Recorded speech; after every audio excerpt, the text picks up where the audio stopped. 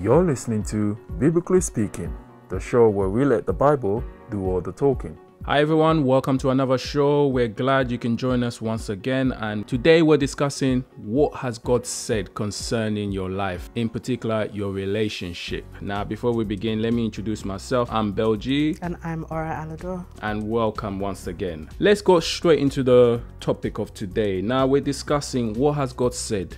With regards to relationship, one thing we like to encourage couples is that it's useful when you're doing something to understand that everything has a purpose. As Christians, we don't do things for the sake of fun. As a child of God, we understand we are now brought back into His kingdom. We now belong to Him. He is now our Lord and our Savior, and we are His prized possession. So we cannot just do what the world does, which is go about our life as our own. Our life is no longer our own. It now belongs to the Lord.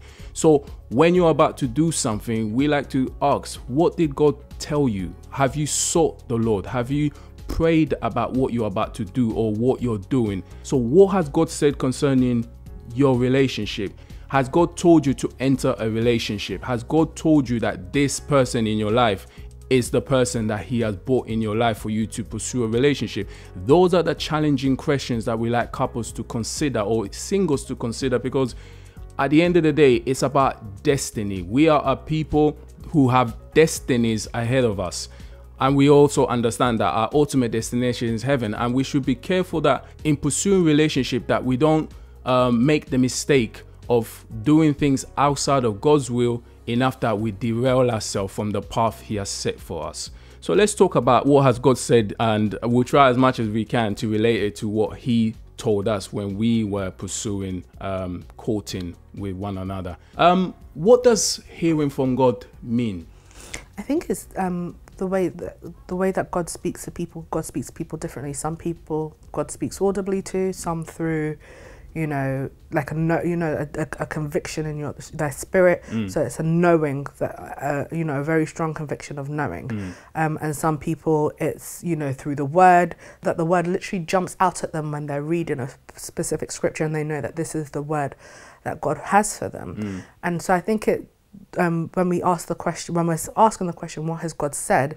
It's about, okay, number one, have we sought God, or have I sought God regarding wanting to enter a relationship with somebody? Yeah. Or I'm in a relationship, and what has God said regarding this relationship? Am I going about it, because I want to be in a relationship, or I've started a friendship and I found myself that it's moved a lot further than it had originally planned, because sometimes those things happen. And it's about just taking a step back and going back to God and saying, actually, God, what is the purpose for this relationship? Is this the person that you've brought into my life for me to marry?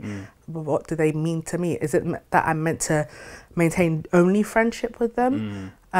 Or is it meant to be that I'm maintaining only friendship for this period of time? Or is it that we're entering a courtship, which is that that I know that this is who you've called me for, and we're pursuing marriage together. And I think the problem is that most of us find ourselves, we pray to God about the right careers, and what career should we do, what education should we go, what job should we apply for, sometimes, which direction should we take in our lives, but we leave God out of this area, which is so important in terms of destiny, in terms of purpose, because it can derail us. It can throw us far and wide from where God originally intended us to be. So it's about really sitting down and, thinking about these things seriously, praying about these things seriously. So I'm not saying that everybody's going to hear an audible voice from God, but whichever way you hear from God, seek Him and ask Him, because He delights in those. He delights in answering our prayers. He delights in communion and speaking to us. We don't serve a God who doesn't answer. Our God isn't deaf.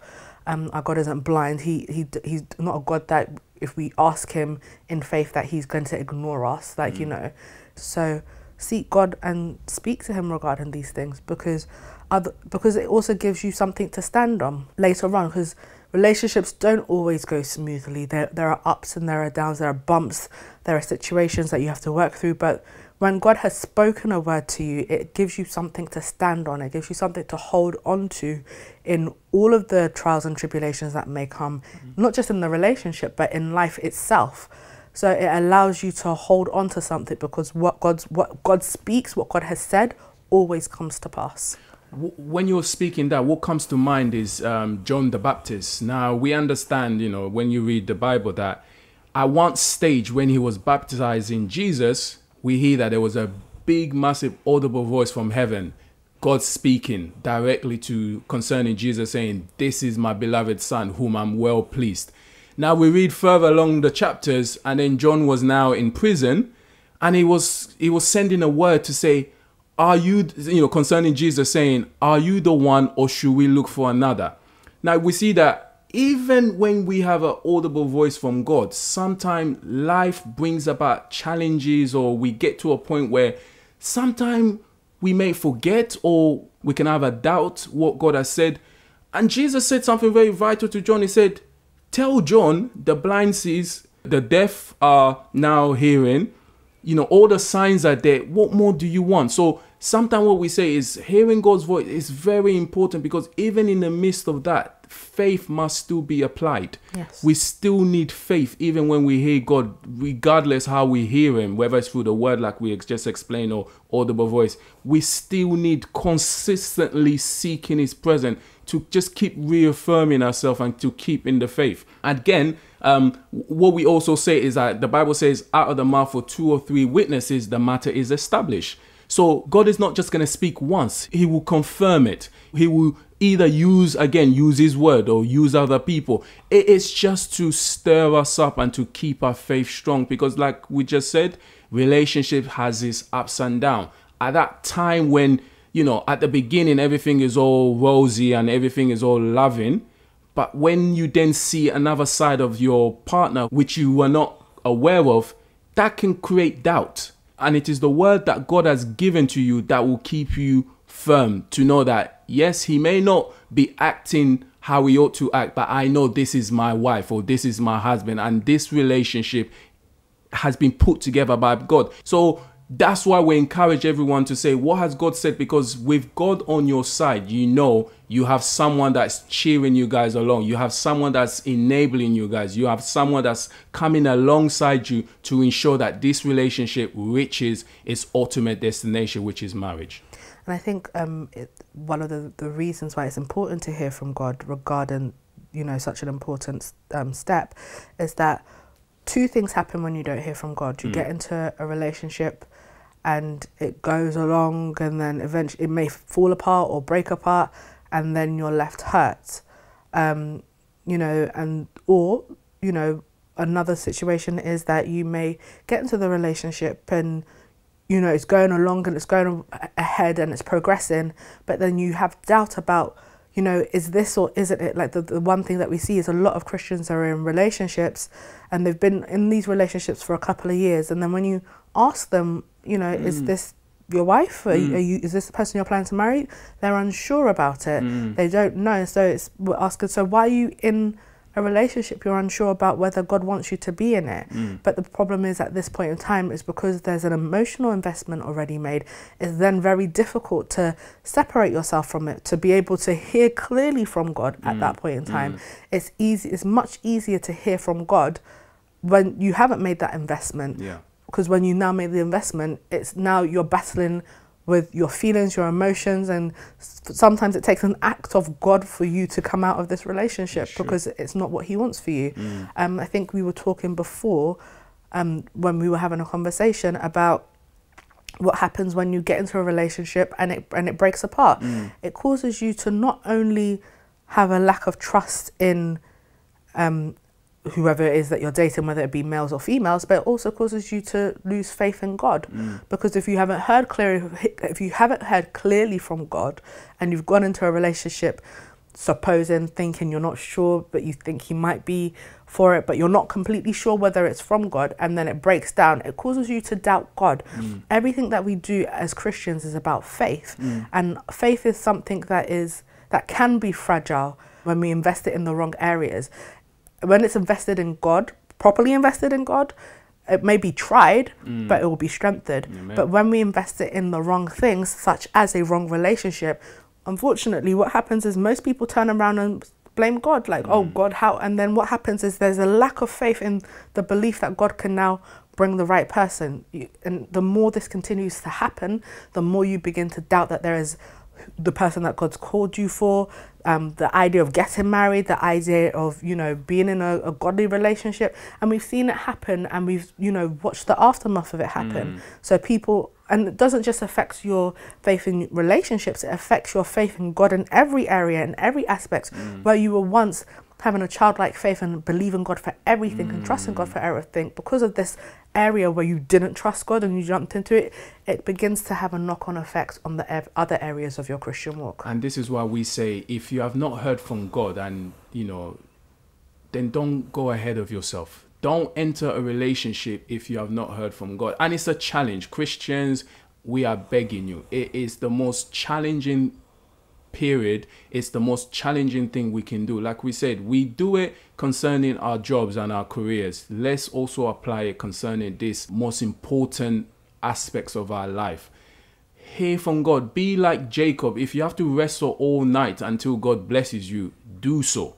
If it takes a whole year before God speaks to you, wait upon the Lord. And God is faithful. He speaks, my beloved. He speaks. He is not a God who when you're bringing this heartfelt desire to him, he'll be like, not now, I'm not interested. He wants you to bring these desires to him, because at the end of the day, he's the one that created you. He created you with these desires, so he knows they are there. So bring it to him. And we say, look, the best place to be is exactly there, where you're interested in someone, you find someone attractive, and you sense that, you know what, I want to pursue a relationship with this person. That's the best place to then go to God and say, God, this is how I feel. This is what I have seen and I like and I want. What says you, God?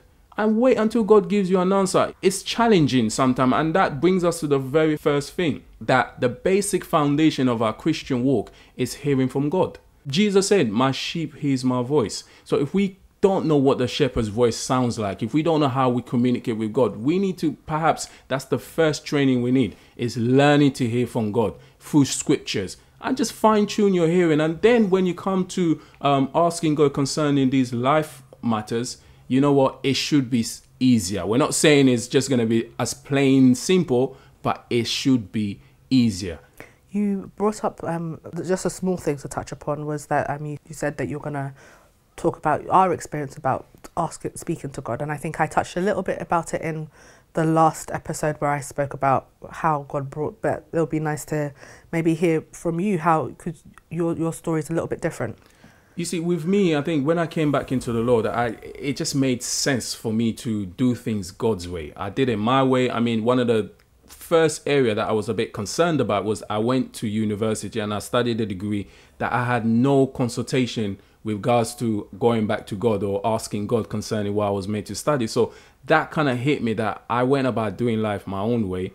Did God actually want me to study such a course? And it took me years to actually just pray to God and say, God, did I do a wrong course? Was I meant to do this course in the first place? And I got to a point where God actually literally just put a peace in my mind, is that, look, all things will work for the good. Yes, you went about doing it your way, but I was aware of it. Nothing caught me by surprise.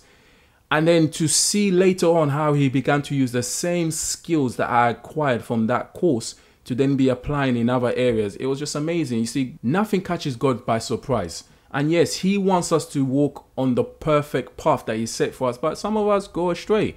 And, you know, and as I always say, he brings us into his rescue plan, which means he then has to do the groundworks. So he began to teach me there that actually he's in control now.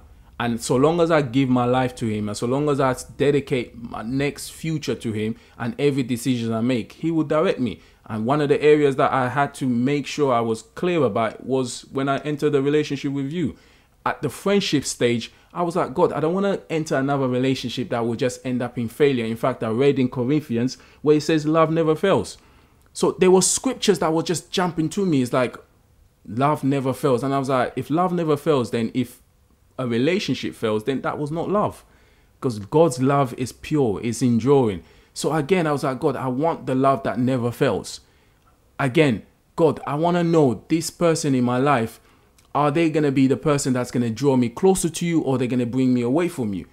So it's to see that you were passionate for the Lord, to see that you were drawing me closer and closer to God. Again, it was me asking God, I see this woman, the necessity of having this woman in my life. Is she my wife or not? Because I had to be very clear. There's no point trying to pursue long-term relationship with you when it was going nowhere. I will invest my time, my energy, money and emotions, and yet have nothing to, show for it. Again, I was also aware, as if when I read in the scripture where about sowing into the right ground, I thought, you know what? I don't want to sow into a field or ground that someone else is going to rip out of it. I wanted to make sure wherever I pour into your life, I'm going to be the one benefiting from it. Again, so it was for me to wrestle with the Lord and say, God, show me, is this my wife? It took time. It took time for me to get there. But when the Lord began to speak and when the Lord showed me clearly that was my wife, it just gave me the reassurance that actually this is not a waste of time. Again, so it was very important for me that, every stage of our relationship, I was hearing clearly from God to know that at the beginning he said, let's be friends.